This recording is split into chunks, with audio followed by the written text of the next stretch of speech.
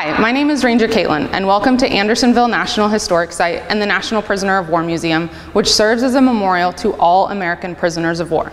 As visitors travel throughout the museum, they explore themes related to the prisoner of war experience: captivity, living conditions, communication, morale, and freedom. Under the Geneva Conventions, POWs only had to give their name, rank, and serial number.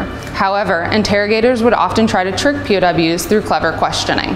As a signer of the Geneva Conventions and fearful of reprisals against German POWs held in the United States, Germany generally adhered to all measures outlined for the humane treatment of prisoners.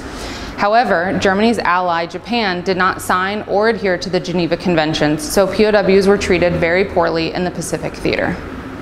After processing, American POWs held in Germany were sent to camps, most notably stalags. These camps were run by the Luftwaffe, or German pilots, and were initially intended to hold Air Force prisoners.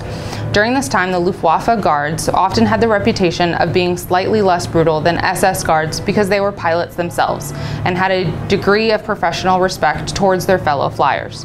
On June 6, 1944, Allied troops invaded the beaches of Normandy, Operation Overlord, to take France over from German occupation. After D-Day, as Allied forces moved in on Germany, the Nazi SS guards took over the operation at prisoner of war camps. After this change, rations were reduced, discipline was harder, and the privileges were withheld. On December 16, 1944, the Battle of the Bulge launched Germany's last major effort in a military counteroffensive against Allied forces. A day later, Waffen-SS units captured and murdered more than 80 U.S. soldiers and became known as the Malmedy Massacre. During this event, the 1st SS Panzer Division converged on a U.S. convoy of the 285th Field Artillery Observation Battalion. As the units met, the SS opened fire on U.S. troops. After surrendering and being searched, the U.S. troops were lined up in rows in an open field where they were shot and killed. Others who appeared to be alive were shot again.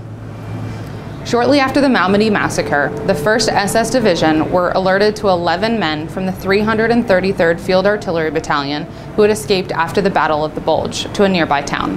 The 333rd was a segregated African-American unit during World War II.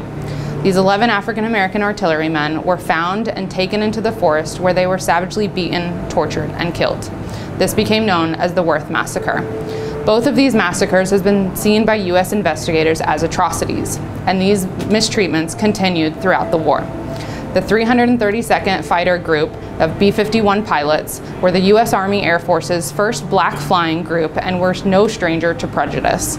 The Red Tails, named for their distinctive painted tail on their aircraft, had overcome institutional racism in their own country and proved themselves to be highly competent flyers and protectors of the bombers, and were now also facing captivity in Nazi Germany, who regarded African Americans as racially inferior.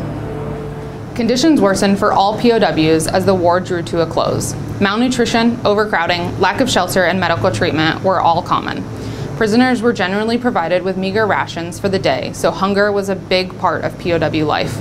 Many prisoners look forward to deliveries from Red Cross packages, such as the ones next to me, with luxury items such as chocolate, dried fruits, and vegetables.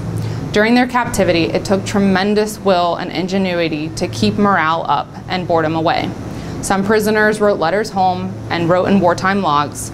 They drew pictures of their daily lives and handmade items. These artifacts in our museum collection are functioning tributes to the human spirit and innovation when it refuses to succumb to despair. During this video series, we have been following the 100th Bomb Group story. Major Gail Buck Clevin of the 100th was academically trained as an astrophysicist prior to the war and taught advanced calculus to his fellow prisoners to pass the time, while others participated in theater productions or sports. During its 22 months in combat, the 100th Bomb Group flew 306 missions, lost 732 airmen who were declared killed or missing in action, and another 923 had been taken as prisoners of war. As the war dragged on, it became clear that Germany was losing, and the SS began forcing POWs inland to avoid Allied forces on what were known as death marches, which sometimes lasted weeks. Many prisoners died during these death marches from poor conditions, exhaustion, and execution.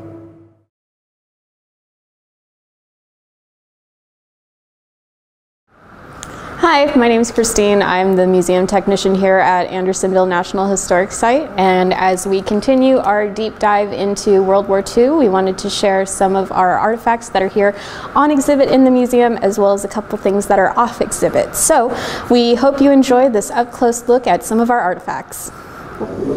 The first is a crystal radio that was made by Staff Sergeant Lonnie B. Rutledge. Staff Sergeant Rutledge was part of the 100th Bomb Group 351st Bombardment Squadron.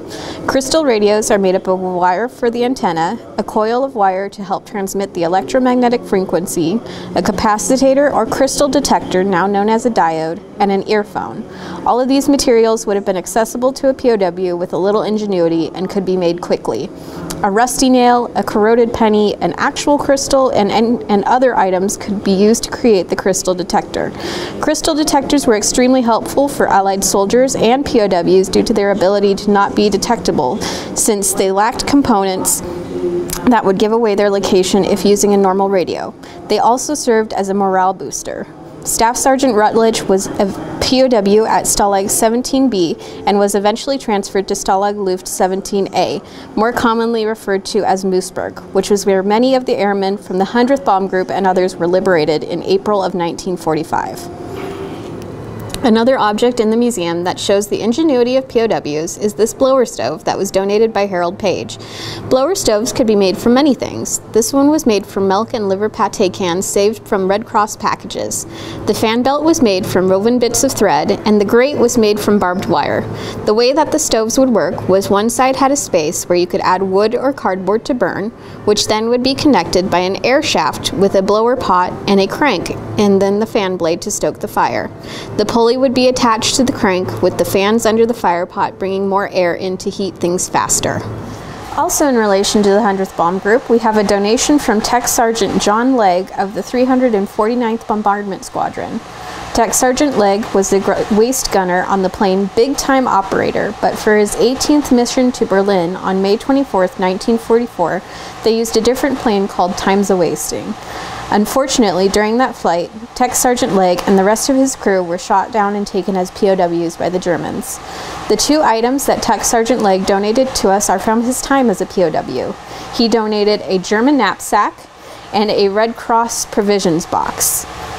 The knapsack may have potentially either been a souvenir to take home as a memento of his captivity, and the Red Cross boxes would have been a common sight in many of the camps, where once their contents was used, they could have potentially ended up being used to create items like the blower stove we talked about earlier. In his memoir, Tech Sergeant Legg recounts his time as a POW and mentions being interrogated at Stalag Luft and moved to various camps before being forced marched to Moosburg, where he was liberated on April 29, 1945. Andersonville National Historic Site is only one of 10 sites on the Georgia World War II Heritage Trail that shares the stories of American soldiers during the war. Thank you for joining us on this video series as we honor these American heroes from the war during the 80th anniversary of D-Day.